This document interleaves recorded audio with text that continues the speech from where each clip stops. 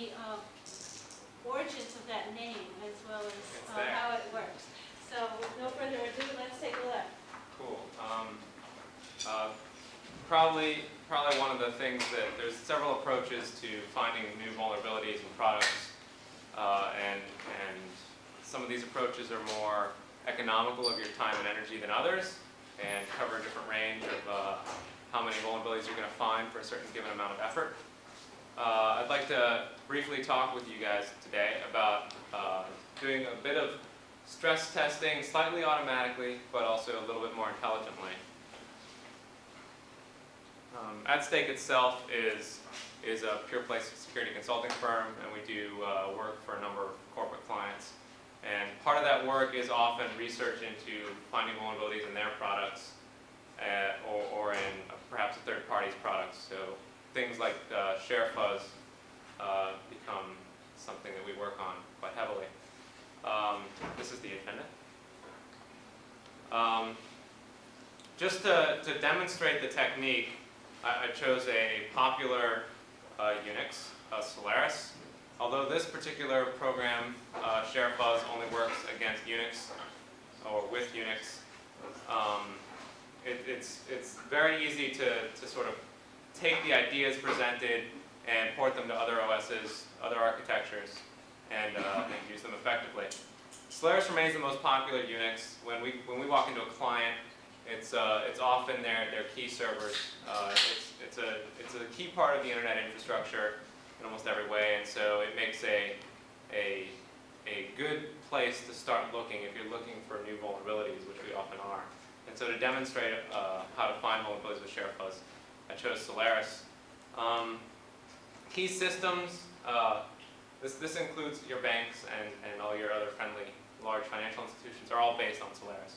And they still sell quite a few licenses every day. Just for the example here, although the technique itself is applicable to other sorts of forms of reverse engineering, and I'll get more into what the technique is in a few seconds, I've included a few pictures of satellite dishes for your happy viewing. But there's many ways to obtain user-level access onto a Solaris box, and the goal of this particular exercise I'm going to run through is finding a way to get root-level access from user-level access. And I just listed a few of the ways people tend to gain a user account illicitly on a machine. This was before I knew how to do boxes in PowerPoint, so it might be a little small. I did this in Paint. So the basic three-tiered architecture is this, and yes, just to give a little background. When you get an account on that web server, let's say you've hacked Netscape Enterprise Server, as people commonly do, which was the first, I think, the green box. You then are running as an unprivileged user, and you will want to hide yourself, and to do this you have to take root. And the way Unix is designed, many local programs are called setuid programs, run as super user when invoked by the normal user. This means, if I hack them, I am now the Netscape Enterprise Server user, and when I run a setuid program temporarily, I can do certain actions that the program does as the super user or root. And when analyzing these setuid programs to see if there's a bug which you can exploit to make them do other things, you have to look at any sort of user-supplied data, any data that I can provide as input to this program. This includes arguments to the program, just on the command line, environment variables, input from my shell session, anything that it touches on the network, signals, anything that can really touch the program that I can influence. So the way modern OSs have developed, they often have a core set of functionality that they embody in a set of libraries that every program has access to and can use. And many programs will link the same library and take advantage of those APIs. In Unix's case, these are shared libraries. In Windows's case, this is going to be the DLL functionality, and to some larger extent, the decom functionality. Just to show just a few basic Unix functions that are often used to get input from a user, we have all the sort of get-end, which gets environment variables. We have any of the locale-related calls, which you could send. You could say, hey, I would like to speak Korean to this program, and the program would then speak Korean. GetS or scanf or read or any of those sorts of functions which take in user input. And of course the XDR-related functions, which handle data marshalling in the Sun RPC protocol and basically transform one data format to another data format correctly. All these functions represent a sort of way of getting input into the setuid program. So if I was going to look, instead of saying, well, let's track down in the source code, because I don't have source code, all the calls that could possibly be influenced by the user, instead, I can say, well, let's just look at a few of these, because I know for a fact the user can get data into these, or from these. So that's kind of the theory behind this sort of technique for reverse engineering. And so it's sort of, you're overriding one of these, any one of these, and you're making sure that it returns some data or you read what it says in a way that you gain information about the program and possibly accelerate the vulnerability discovery process. So the term fuzzing, it's more like when you rub your hand backwards on a cat, is kind of where that term sort of feels from. It's basically repetitive but user-controlled stress testing of program's inputs. We're not simply throwing garbage data at a program automatically and having some other process try to see if it's exploitable.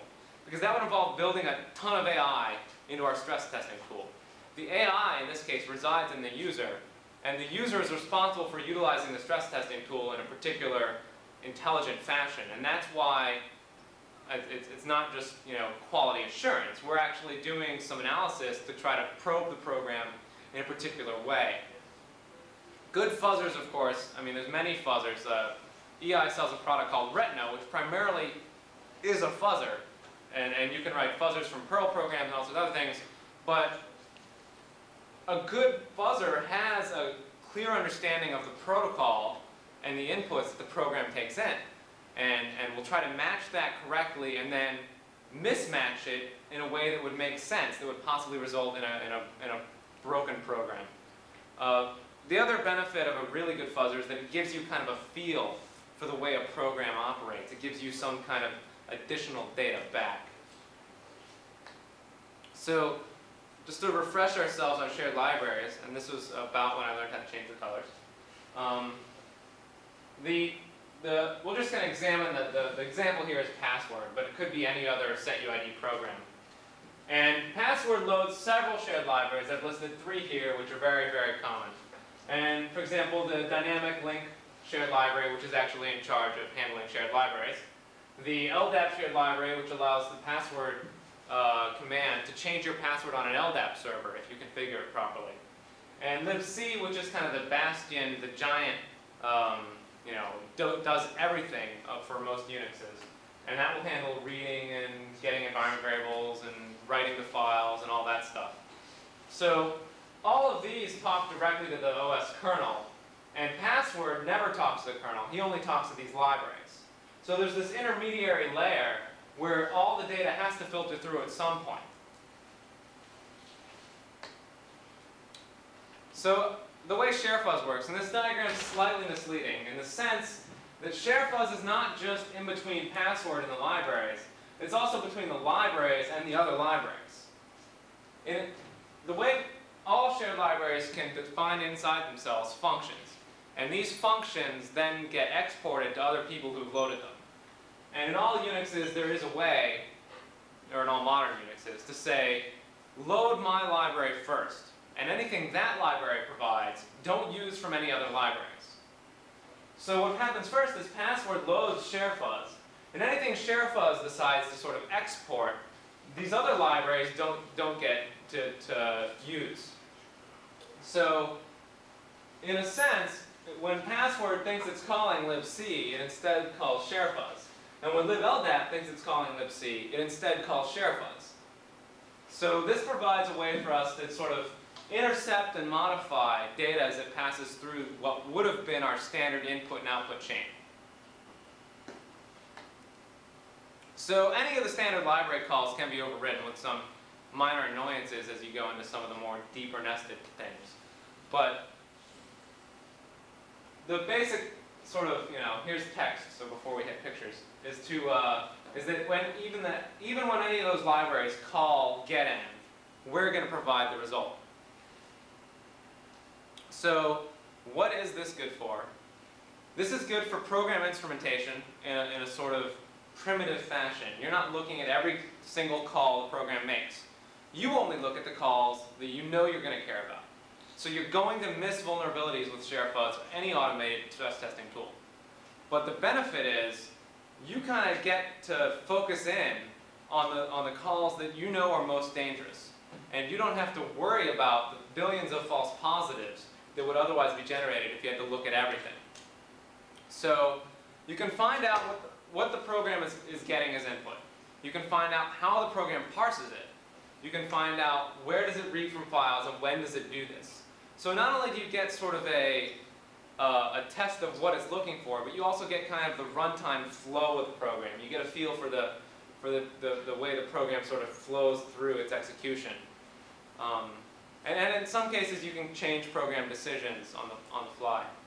And you can also sort of see, if you capture the right functions, what does the program do with network input.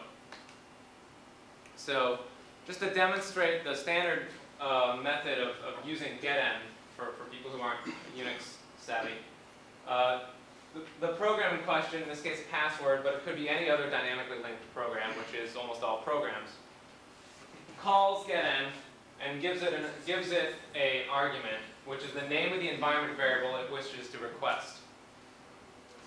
libc then takes that call, goes into your environment, grabs that string, and returns what the contents of that environment variable are. In this case, bin, user bin. That's just an example. Now you can request path, you can request your home directory, your username, all sorts of things that are in the environment. These are just strings in memory that libc knows how to find. But your program never has to know how to find these. It just says, get them, set them, and leave it alone. So this implementation of Sharefuzz, and I've used Sharefuzz to find several things, but this particular implementation, whenever it gets a request from password, is just going to return a long string of A's. So no matter what is here, he always gets the same response. But in addition, Sharefuzz will print out the sort of result, or what it asked for. So you say, what was I asked for? And then I returned him a long string, and he gave me the following behavior. And this is kind of a process you go through. Now, while you're using Sharefuzz, you can modify Sharefuzz to return other things. Instead of long strings of A's, return %ns to look for format strings. Instead of that, return null to say failure. I didn't find that environment variable. So it's very easy to modify because it's so simple. And the idea itself is actually quite simple, and the code is like 50 lines long. And so it's not, in fact, an incredibly complex thing. What's complex is knowing how to use it and being able to feel your way through programs. So first we're going to go through some questions, if there are any. No questions. Either did a great job or a terrible job. And I think next we'll look at Sharefuzz and see it actually working and see what I'm talking about. And we'll talk about the LDAP options overflow a tiny little bit. And we'll discuss some of the defenses that you can use against sorts of things. I got a quick question. Okay. Maybe you covered and I missed it, but I'm not sure how the Sharefuzz as the middle layer turned that path command, that accurate return into all A's. I missed why it's mapping the path name that it was a legitimate return to the get environment to all A's. Okay, so let me go back a little bit. Okay, so it's actually a part of this. It's because when the executable loaded up, the first thing it said was, hey, I need the following functions. And it said, okay, kernel, go get me the following functions. And the kernel said, well, we have that in libc and libldef and libdl. But I've specified as an argument on the command line that before it looks in those, it looks in Sharefuzz. So now it asks for the following function. It asks for where's getEnd. And the program says, well, getEnd's in Sharefuzz. Now libc has a getEnd too, but it doesn't look there because I've told it that I go first. So now whenever it does a getenv, instead of going to libc and getting the proper result, it goes to main. Does that make sense? Yeah, so you're learning what was called simply by intercepting. Right. We simply get the stuff on the way to us. So A to U means there was a call to get in. The string A is returned means. Well, I choose whatever I want to return. I can return anything. All I know is that he came in and he said, "Can I please have path?" And I said, "No, well, yeah, sure, you can have this." So that's kind of the decision process you work. Are you using Sharefuzz, like within your own testing laboratory? You're putting this on a Solaris system to test vulnerabilities? You're actually putting this on some remote system where you're trying to substitute this in? You do this this is a lab exercise. Right. You're looking for vulnerabilities. It's the very, very beginning of the process. So before you even try to write the vulnerability, you need to find some way to make the program behave aberrantly. And Sharefuzz helps you do that. Okay, let's go to a demo, because demos are cool.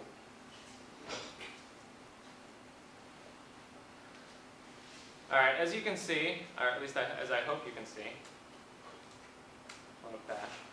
We're logged in to, I don't really know how to change the font in Windows, so you're all going to have to suffer with the tiny little Windows font. But we're logged into a Solaris 5.8 machine, reasonably patched. And this vulnerability is in fact public. I wouldn't be showing you a vulnerability that Sun had not decided to patch already, and that was not publicly known. But the technique itself is what I'm really trying to demonstrate here.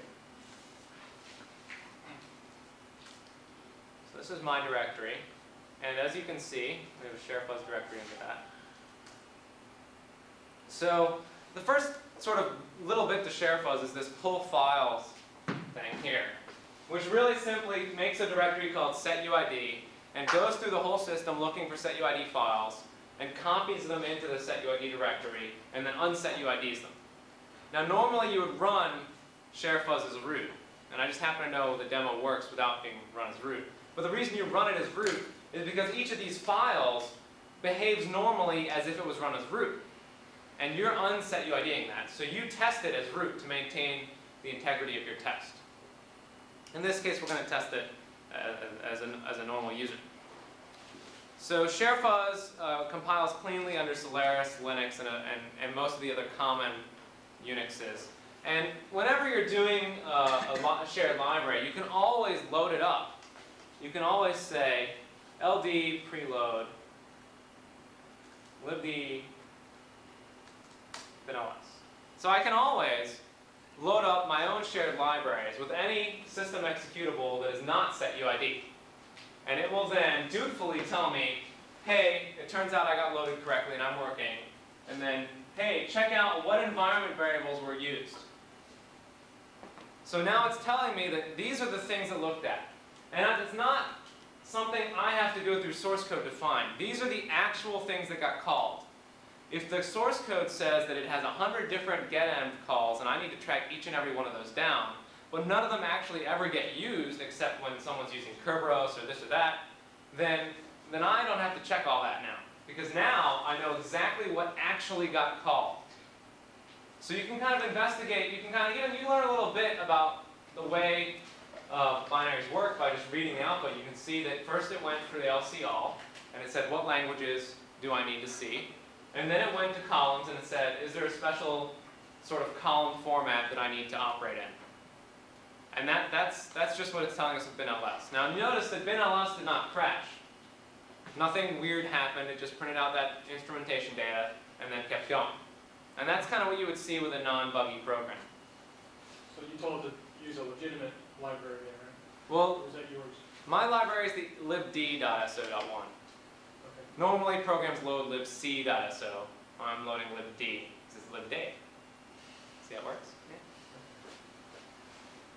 So we can continue this with all sorts of,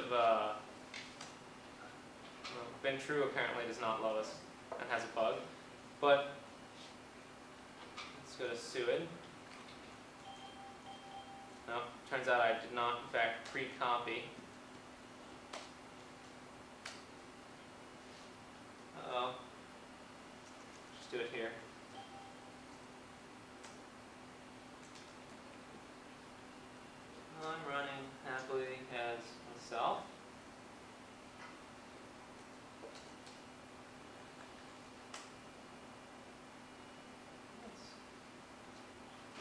should all work and we should be all happy. And if I have to hack the box on the fly, that'll just be 2 demos in one. I think if you maximize the terminal window, it makes the font bigger.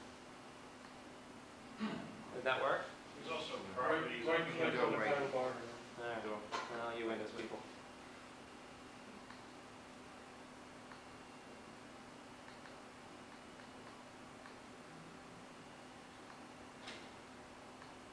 Is that better? Oh, wow. And you can watch me fumble about. Bigger. I don't know what happened there. But, okay. Alright. So now you can see I have my own copy of bin password in temp password. And what I'm going to do is override the getEnd call and then call temp password. Temp password is going to think that I want to change my password as if it was bin password. And it's going to try to do its thing, even though it really doesn't have permissions to do its thing. And we're going to see what it sort of has to say about that and how it operates.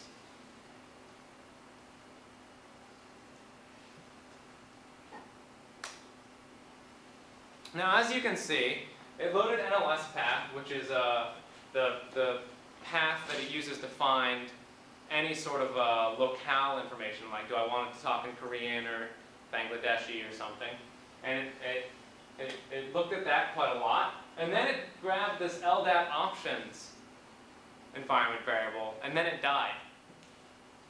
And the reason it died was there is in fact an overflow after it grabs this LDAP options library, like little environment variable, and it goes and tries to parse that in a particular way, dies. And it dies in an exploitable way. I can use this bug to obtain root access on this local machine. And just to prove that, I actually have the exploit here. Did it die because you fed it something bad in response to that call? Yeah, it actually died because I'm feeding it 5,000 A's in response to anything it asked me for. So in this case, it asked me for LDAP options. I said, okay, here you go. Here's 5,000 A's as my options. And it said, whoa, whoa, and then it died. So this exploit someone else happened to write. We have our own, but it didn't ring. But this sort of technique, as you can see, very quickly, you can kind of root out the low-hanging fruit. You can find it. But in the longer term, using this sort of technique, you can find you get a fuller sense of how the program works without having to sit there with a disassembler and understand every little thing the program does. And combining the two techniques, you can look at what the program sort of does and kind of the flow of the program, and then go into a disassembly and start commenting it up. And so it's more about how to use the technique than the fact that I can use shared libraries. But shared libraries themselves become powerful debugging tools, especially for finding vulnerabilities. And this is the sort of result that you're going to get. In 15 seconds, we can find all the vulnerabilities on Solaris that result from this sort of problem. Right? We don't have to go through the source code by hand. At least we can find all the obvious ones. We're obviously going to miss some of the more subtle ones. So can you specify which environment variables you don't want to send? Yeah, it's a C program. So you can say, if environment equals that, return null, which I have in there for some things, because it turns out I investigated them, they were unexploitable, and I don't want to have to worry about that. So it's just very, very configurable because it's up to C. You know, your C is your power, I guess. So, Proprietary?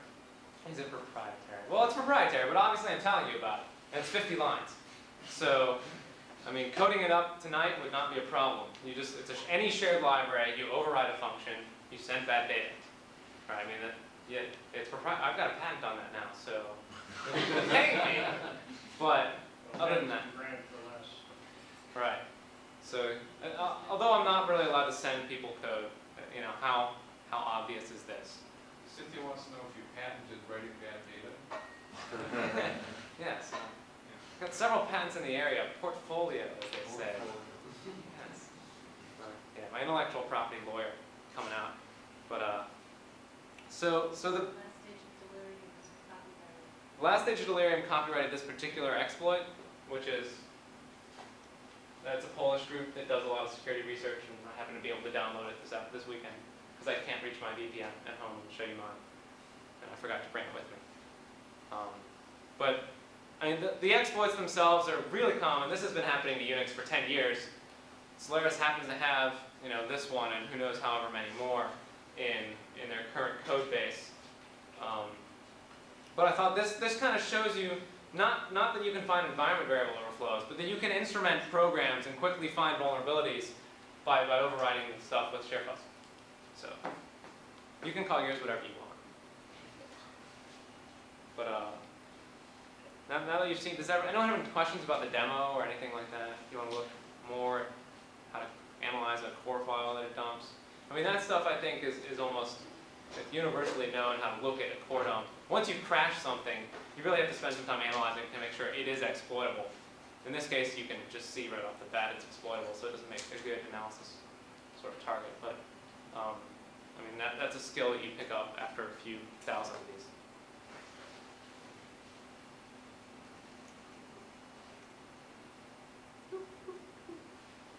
And now we'll discuss a few defenses. One thing that I've found that some consultants recommend is the non-executable stack, and that is not a defense. And there's many, many reasons why that is not a defense, but there's so many that you should just recognize that fact. A non-executable stack does not mean there's a non-executable heap or non-executable text segment, because that would make no sense. And in any of these cases, as long as you can crash the program, you have to assume it's exploitable by someone who has enough time to sit around thinking of new ways to write exploits, which many people do. Some of them in Poland. The other defenses people tend to use is like sit down and harden a system, build a secure Solaris build. This is actually quite expensive, and getting it to work with your latest install of Netscape Enterprise Server can sometimes be quite a trial, especially when that install changes and you can patch one, you got to change the other. Maintaining this is not cheap, and this is why you kind of see these sorts of problems occurring on production servers. Basically, a lot of the more expensive systems, you know, you see your highly compartmented, you know, trusted systems. These systems are extremely difficult to maintain. So if you're going to be paying me $200,000 a year to maintain your one Solaris box, then you might want to just say, well, screw it. We're gonna, you know, if they get here and they hack us, we're gonna have to absorb that cost. We can't afford to pay someone to mitigate that. What I'm working on to sort of prevent the general idea and keep security as transparent as possible is a kernel module for all setuid files under Solaris, which would wrap them the same way a user level wrapper would. The problem with wrapping a setuid file, which would basically be saying, this file is not setuid, and my program is setuid, and it will call that file for you. But it will clean up the environment, it'll make sure your arguments are small and this and that. These things are really annoying to maintain.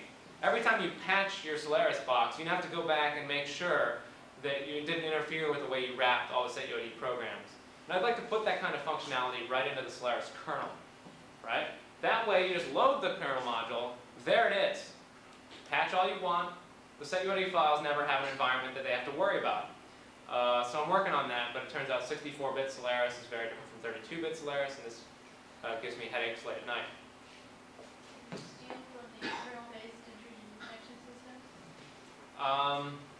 I could steal from a number of things, but I need it to be GPL'd or freely usable.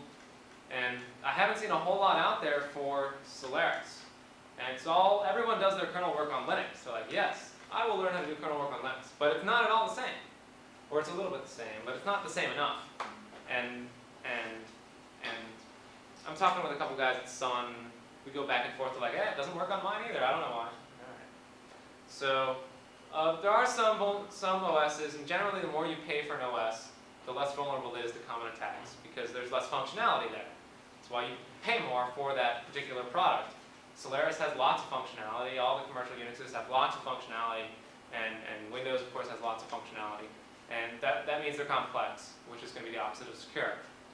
So in cases where security is extremely, extremely important, and that's the only thing, you don't have to worry about scalability or all that other stuff, then we often recommend Linux or any BSDs, which in this particular case, Sharefuzz has found a lot less against. But of course, no one uses these. So We do, however, offer for download a Windows version. And I know many people use Windows. And it's called the Fezzer. A friend of mine named Frank Swiderski wrote it. It's available directly from the Netscape Tools directory. This is what we use to find the Netscape LDAP vulnerability that we produced an advisory on sometime this year. We are actually using this sort of tool a lot to find vulnerabilities. There's a lot that goes into kind of quickly reverse engineering something. I mean, again, time is money for a consultant. I can't spend my entire day reading your source code. That costs you a lot of money, it costs me a lot of time. And so we have these tools to help us quickly get to something important so that you can quickly patch it. Fezzer is named after Fez, who is the one who wrote it. Windows, much better Windows programmer than I am. Very, very, very similar though. Like all modern OSs have the shared library concept. He does this just about the same. There's a lot of other automated stress testers. I'll name a few from our competitors for fun of it.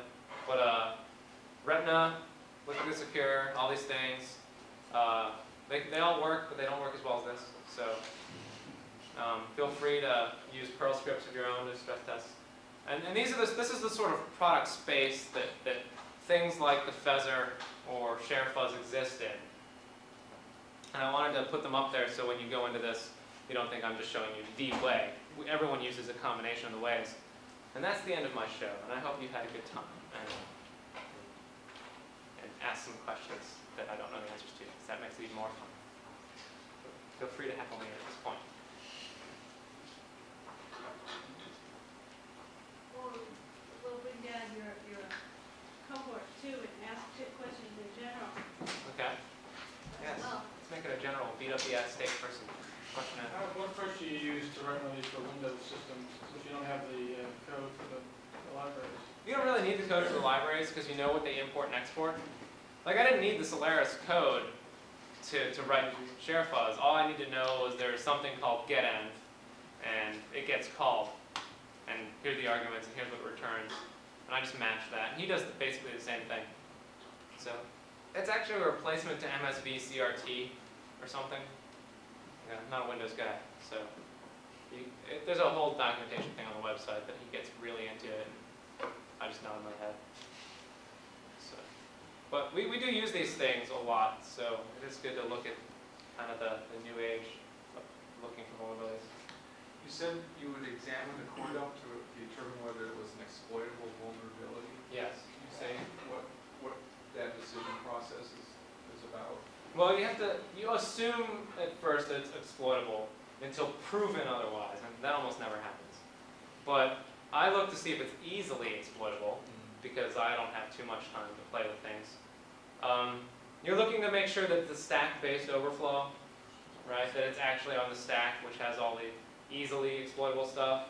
You're looking to see that you can actually get to the place where you obtain control of program flow. In many cases, if it's a null pointer dereference, or for some reason there's a restricted character set that you're not allowed to use certain characters, and those are the only characters that you can use to return back to memory and all sorts of other fun stuff. So there's a lot of little tiny things you look at, and usually what you end up doing is just writing a proof of concept exploit, and that tells you, yes, it was vulnerable. Or definitely vulnerable. So the gray area is I couldn't figure out how to write the exploit, but there's these guys in Poland, maybe I'll send it to them, right? So, not that I do that. But, that's the process. Looking at the core file, crashing it over and over and over, playing with it a little bit more. Sharefuzz kind of is also pretty easy to use when you're trying to examine exploitability. So. You mentioned 5,000 A's. Was that just a nice big number that was almost guaranteed to overflow a standard buffer size, or was there a particular reason? I've used Solaris for quite some time, and I know that they always like to make their buffers buff size long, or 2 times buff size long, and at the most they'll make it 4 times buff size long, which is 1024. So, well, 4 times would be 4096. So I know that I've got a pretty good chance. So you're just finding out that you can overflow a buffer, right? Right. You're not trying to find out exactly what memory location over the buffer to exploit to get a return address to return into a... Not at this stage. This stage is the finding vulnerability stage. Okay, and then to go to the next stage, you just modulate that 5,000 and keep Right. tweaking it back? So we'll see how it behaves under other conditions. And once you find that a program behaves aberrantly, it crashes. I mean, even if that particular condition is not exploitable, probably a similar condition is. Because buggy code is buggy code. You're really looking at who wrote it, not the actual particular instance that they wrote in this case. So, you can ask Windows questions now. We have Rob here. Go ahead. Okay, so let's say some corporation hires you, and you come in as the high-powered consultant, and you give them your great advice, and they take it all and they implement it. At what level of attacker have you just helped them defend against? It's hard to quantify that, right? I mean, it's like, if you are perfectly secure, you protect against all the attackers. And the next version may have a very simple bug. We've really only protected your one version, right? Like, because undoubtedly you have people working on new and more exciting features for the next version. So in a lot of cases, this is really just a way of teaching people the kind of vulnerabilities that they have in their product, which they will then filter down to their developers, and their developers will end up writing better code. So hopefully the result is to raise the baseline instead of just chopping it off for once and then letting it grow back. So that made almost no sense. But I guess the idea is that I try to prevent against, in this particular case, we're preventing against the bottom rung of hackers. Environment variable overflows have been around forever. They're really kind of easy to find. This makes it even easier, right? It makes your easy problems trivial and your hard problems doable, and something like that. So I think that's the Perl model, isn't that it? But yeah, this is, you know, I don't know how skilled I am necessarily. I'm okay. So it's hard to rate hackers when they get to a certain level. Like, yeah, what are you good at? You're all specialized in your little spider webs. So, yes, I'm around that. But that's, I guess, the answer. You work a lot with Sun? I work a lot with And units. so, well, have you seen in your working with them any level of improvement in their reduction of buggy code, or are they still just cranking it up on a regular basis? And so with each new release, you have a wide open playing field with new and wonderful bugs of the same old kinds. I think in general they tend to respond faster now than they used to. Now it's more market pressure has been applied, and they tend to say, whoa, okay, bug, we'll fix it.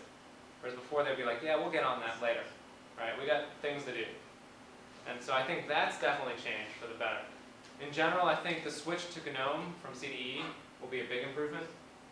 And I think the market pressure from Linux has made everyone sort of tighten up a little bit. But in general, the bigger the feature set, the more the bugs. I mean, in particular, this one was an integration of LDAP into their authentication. But, you know, Solaris 8 has a lot more features than Solaris 7. I'm sure we can expect a lot more bugs. You said you were working with Sun with this tool. Are they interested in using this tool to discover flaws in their own product? I'm actually not working with Sun. Okay. I'm working on Sun, I guess is the, I guess kind of like documentation, right? But Sun, in fact, doesn't know about this tool. I don't have like lots of time to go around telling people who don't pay me a lot of money that I've written things. That's something I have to do for people who have time to pay me. What can I say? You've discovered this sort of vulnerability in a system for a client, and you want to patch it, fix that. What kind of loss is involved there, other than the complexity or the maintenance issue? Is there any kind of performance loss or anything like that when you patch these kind of things?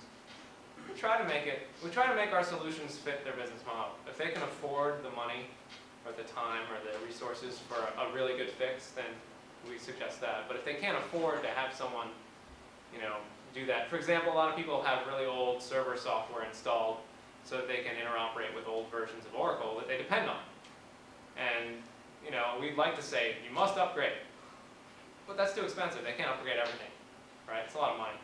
So in a lot of cases, we're trying to build little structures and shields around what they've actually got and help them out that way. But I mean, it's all a matter, it's case-by-case basis. Do you have the money, time, and resources to devote to fixing this particular security problem? And if you do you really want to devote it here, or would you rather look at this other problem, or all that stuff? we have bubble charts and all these other things. In reality, it comes down to what they can afford to do. And they always end up deciding for themselves. So, at least that's how I've seen it. Don't mind my asking kind of a personal question. Does most of your knowledge of this come from just hands-on trying, or do you have like a formal education background where you really studied this, or a combination of the two?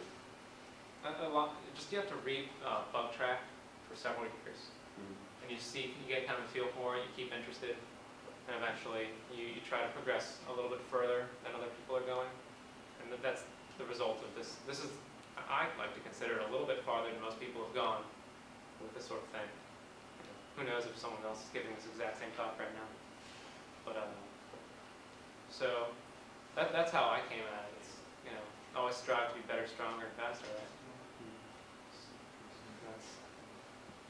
The code red, that's hitting all the papers now, with worms being so easily disseminated so quickly. I'm just curious what you thought, what is the future going to be, and what do you see the threats, 5 years from now, and some general thoughts? The future is .NET, right? Isn't that Microsoft likes to tell me? No, I think I don't know. In some ways, the future is Java, right? The future is languages which are more resistant against common attacks. People are getting smarter, they're just doing it really slowly, right? C# is Java.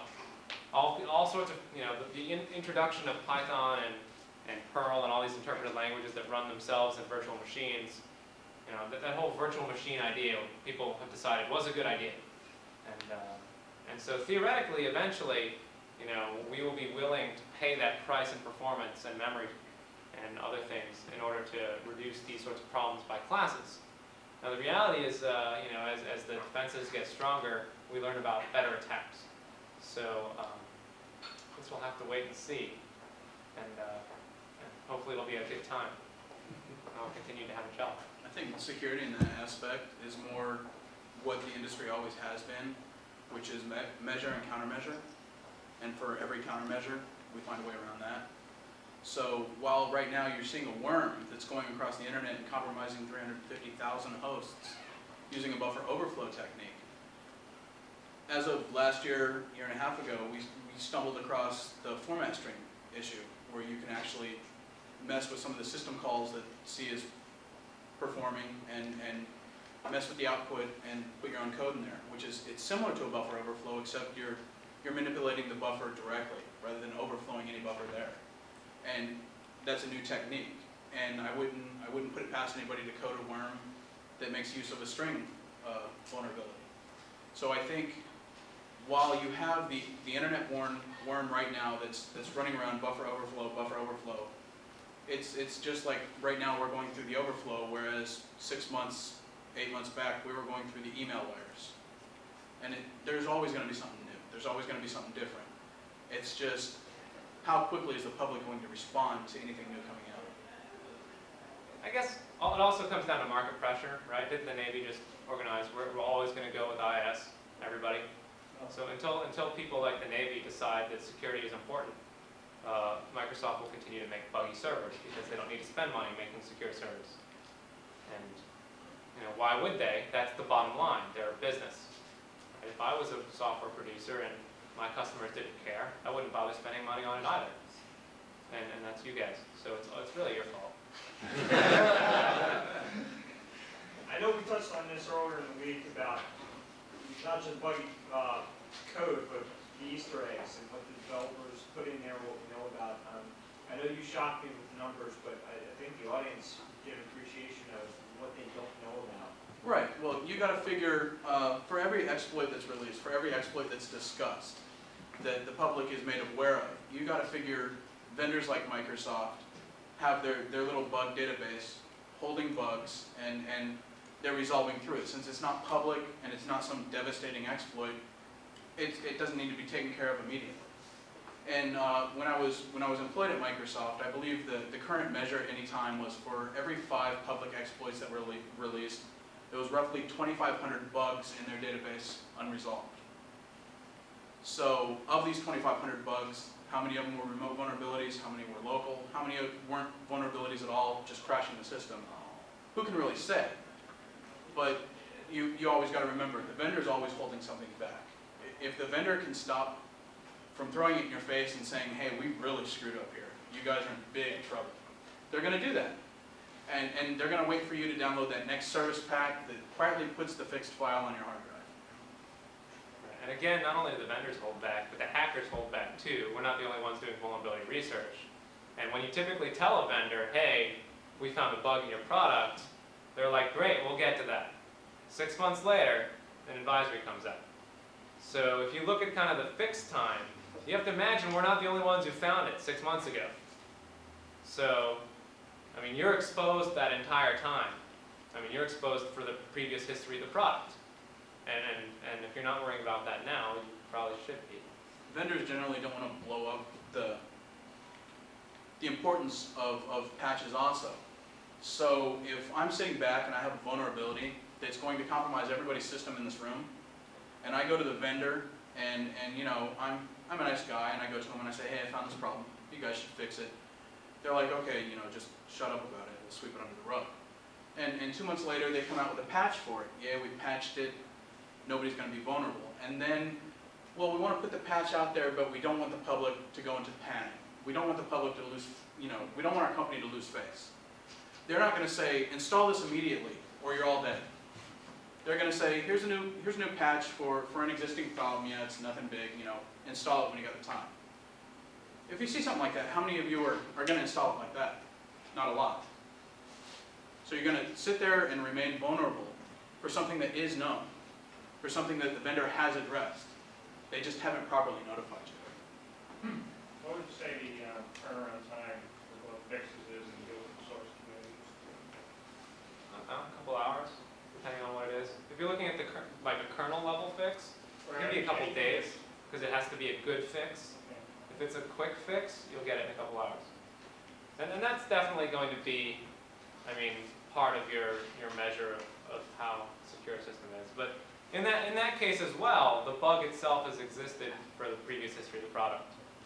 And you have to kind of think of it as, you know, it was a problem before just as much as it is now that you know about it. Before we continue this discussion, I know some of you may have to take buses or transportation home. We've reserved 529, which is just up the stairs and down the hall, 1 or 2 doors, where those of you who are interested, anybody still interested, can come in and talk with our visitors some more about various vulnerabilities and system problems. So I'd like to, at this point, close the discussion and then move up, or if there's so many of you who want to stay, we'll just stay in this room, I suppose, but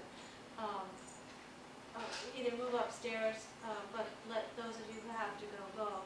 And at this point, I'd like to thank you for